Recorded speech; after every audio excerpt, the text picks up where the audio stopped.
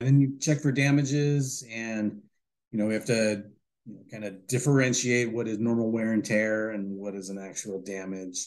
What do you look for?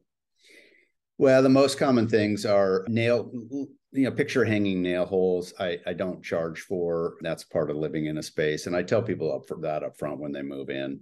More and more commonly, I'm finding anchors, where people have hung TVs and that type of thing on the wall. And it requires usually a plastic anchor, that creates a 1/4 inch hole. And the worst of it is that it sticks out. So often people have spackled over that and it makes a lump. I look for any kind of, dents or big scratches in the wall, and I take photos.